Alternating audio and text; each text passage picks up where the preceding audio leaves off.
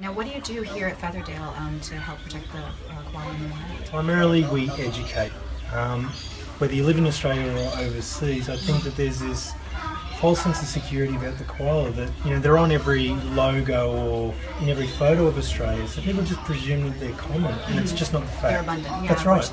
They're under huge pressures on them, whether or not you're talking about the koalas that are up in Queensland or the ones in South Australia. The pressures are different, but they're very real. We have the largest breeding population of koalas in New South Wales, and we take that very seriously. So some of these areas where you never actually historically found koalas, they were introduced and they're now in abundance there.